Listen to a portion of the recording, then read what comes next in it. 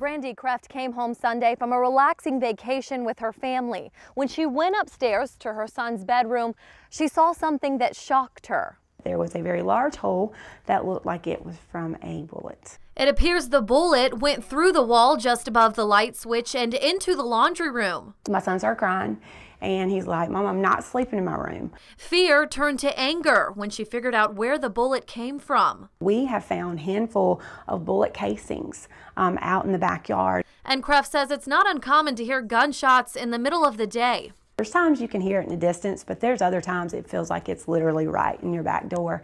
And in this case, it was. The gunshots, she says, are coming from a hunting club that backs up against her property called Irish Dream Hunt Club. We're not against guns at all, but we do believe in people being responsible and being responsible for every bullet that they shoot. It hit right here.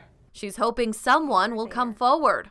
It's just unfortunate that this happened, but I can assure you it was not us. Jim O'Shields has managed the property for 14 years, which covers about 100 acres. I take it very seriously, and gun safety is something I'm real fanatical about. He says the Irish Dream Hunt Club is made up of experienced hunters who know better than to shoot within 300 yards of a residence. It's easy to point the finger and say, "Oh, there's a hunting club behind us," but you don't falsely accuse people.